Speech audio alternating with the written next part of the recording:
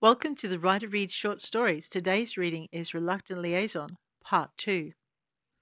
The pixies waited.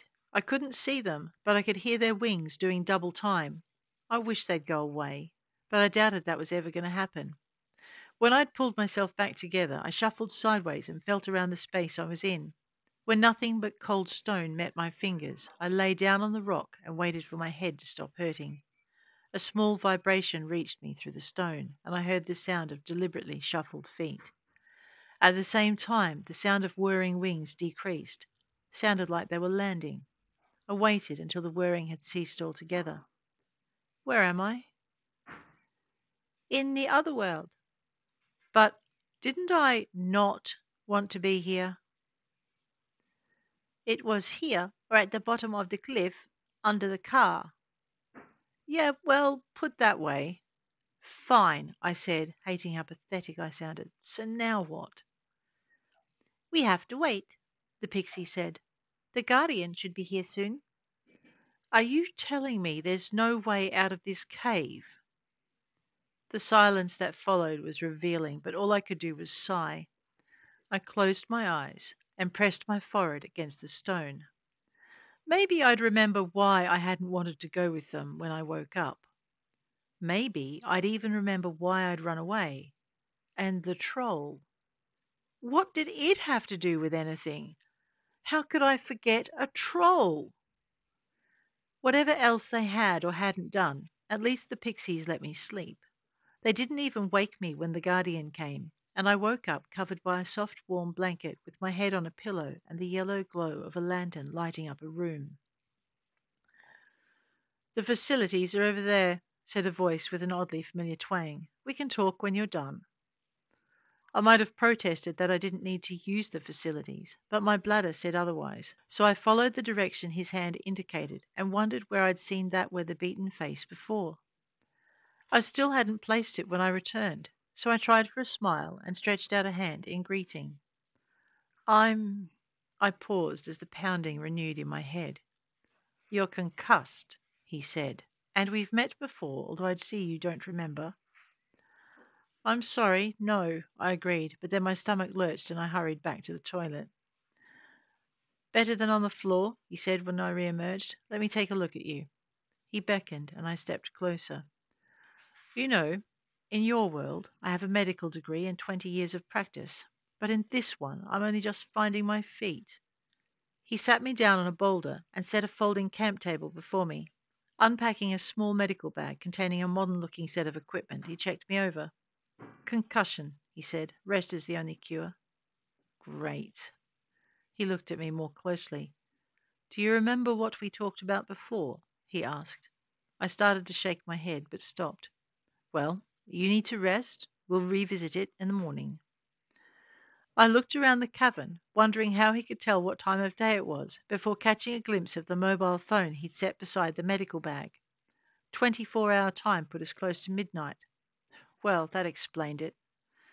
I looked around for the stuff I'd asked the pixies to retrieve from the car, trying to ignore the way the cavern dipped and swirled as I moved my head. Why hadn't I wanted to go to the other world? More importantly, why hadn't I wanted to go there badly enough to sneak out of the house and drive out along a troll-infested road? At night. I knew better than that. Hell, I'd been in on writing the manual for civilians trying to cope with a world where fairy tales and legends were a return to reality. What could possibly have driven me to risk becoming troll bait? I shuddered, shivering beneath the blanket and fighting down another wave of nausea. I was still worrying at the doctor's question when I fell asleep again. This time, when I woke up, I remembered exactly what we'd been talking about and why I'd run away. And here I was, in precisely the situation I'd been trying to avoid. Oh, hell no, I said when I opened my eyes and saw the doctor sitting beside the bed. There has to be another way. For a moment he looked sympathetic, but then the hardness around the corners of his mouth and the determination in his eyes firmed. There isn't, and you must. We've bought you all the time we could when we told them about the accident. But I've never met the guy, and the Fae I've already met have been... Somewhere in a corner of the room I couldn't see, someone cleared their throat. I modified the language I'd been about to use. Speaking frankly might not be my wisest course here, no matter how good I'd gotten at it. Unpleasant. My prince will be most disheartened to hear that. This time the voice that spoke was full of veiled authority and sounded inconceivably smug, as though the speaker thought he'd won a fight I hadn't known I was in.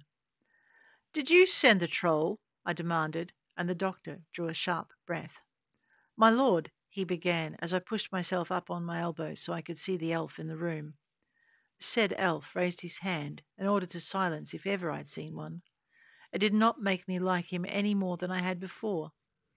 The doctor subsided, and the elf, Lord, stepped forward. I managed to shuffle my way into a sitting position.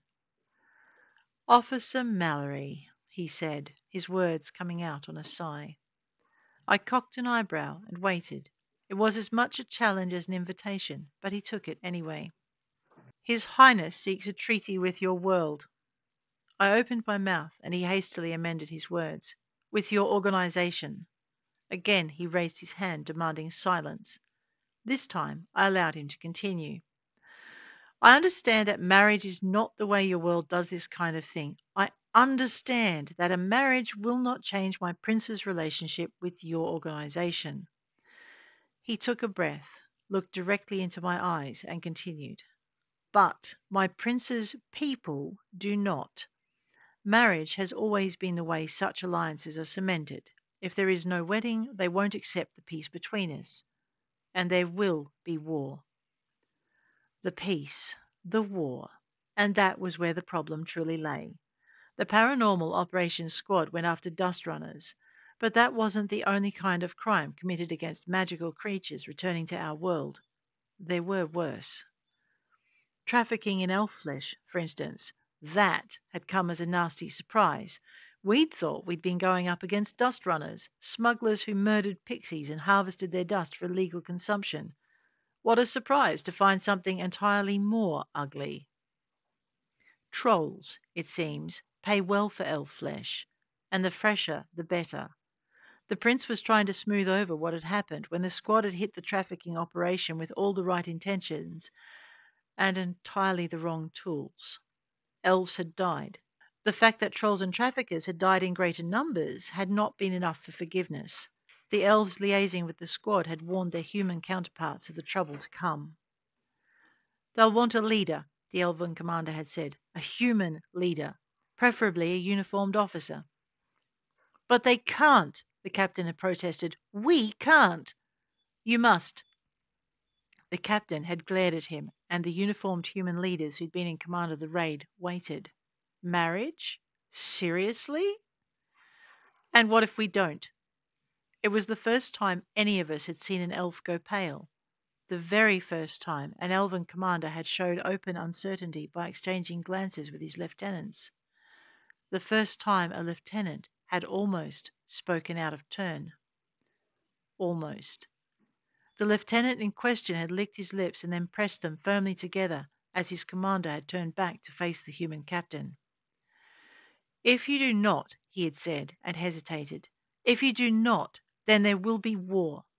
They will slaughter every human they encounter until amends are made."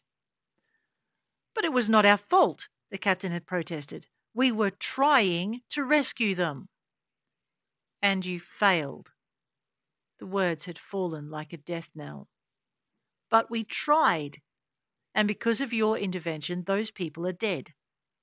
They would have died even if we had not intervened."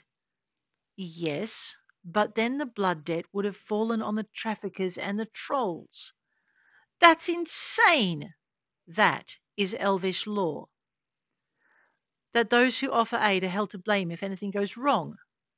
"That those who intervene when they have not been asked are held to blame for the outcome of their interference." "But they didn't even know their people were being held.